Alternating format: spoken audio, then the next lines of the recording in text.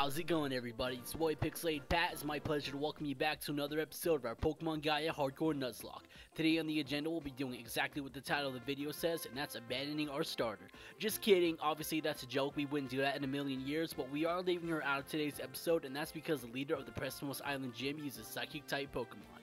While Infernape does have access to great coverage moves like Thunder Punch and Shadow Claw, it just wasn't worth the risk of bringing her along to a gym where she's at a significant disadvantage. So this one's for you, Magna. That being said, I'm actually fine with the fact that we had to leave her behind for this one, and that's because it gives us more of an opportunity to show off some of the other amazing Pokemon we've captured throughout the run. For starters, we have our newly evolved Roger the Braviary, who I thought was going to evolve at level 54, but it looks like the developer changed it to level 40, and I'm fine with that change because it gives us access to an incredibly powerful Pokemon that much earlier.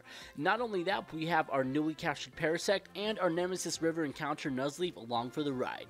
I was super excited to see what these guys could do together because it seemed like we had the perfect team to take down with Psychic Gym. Although it really is a shame that we weren't able to find a Leaf Stone prior to taking on this gym, I guess we'll just have to wait until after we get access to the Dive HM to have access to the Green Shard Move Tutor. Anyways, it would have been so incredibly OP to take on this gym with a Shiftry, but I'm fine with settling for Nuzleaf. After all, if there's anything I learned from the anime, it's that a Pokemon doesn't have to be fully evolved to kick butt. Although one thing's for sure, it definitely would have made some of the knockouts it was involved in a little bit quicker, but I digress. He could very well be the sleeper agent for the best grass type on our roster due to the awesome coverage moves he has access to like Feint Attack and Leaf Blade. That being said, there's a huge chance that Roger the Braviary just might be our candidate for our best Flying-type Pokemon. Well, that's definitely a tough call due to the fact that we have a studded lineup of Flying-type Pokemon like Mega Altaria, Staraptor, Aerodactyl, Skarmory, and Fearow. Roger has a unique advantage between the coverage moves he has access to and the raw power he possesses. So I wouldn't be surprised if Roger ends up as our best choice to take on the endgame with.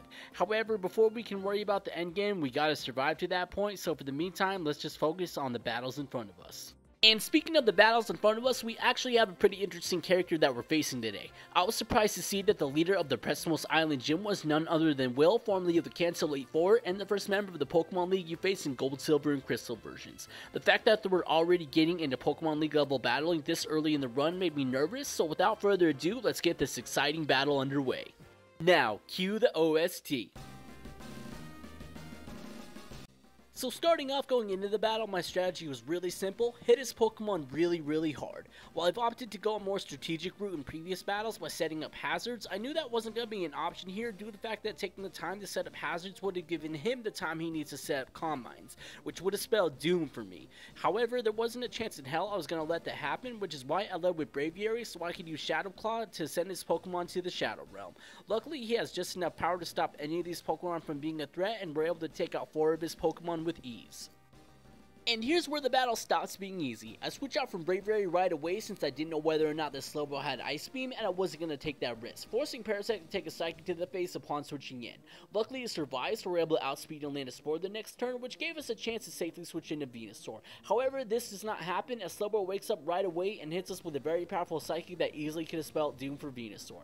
And here's where I make the unfortunate decision to sacrifice our newly caught Parasect so that way I can get a free switch into Nuzleaf to become the hero of the battle she was always meant to be.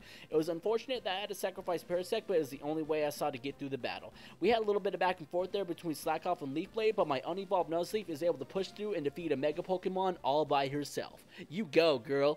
And while it's unfortunate that we weren't able to get through the gym without making a sacrifice that I probably could have avoided if I wasn't scared of an Ice Beam that wasn't there, I definitely wasn't expecting Nuzleaf to be the hero of the battle, and I'm very impressed with her performance. That being said, we are fast approaching the end of the video, so as always, I want to take a moment to thank all of you absolute legends who've been taking the time out of your day to check out the videos and support the channel. Don't forget to leave a like and subscribe if you enjoyed the video and want to see more. Anyways, that's all I got for you today, and I'll see you in the next one. This is Pixelated Pat, signing off.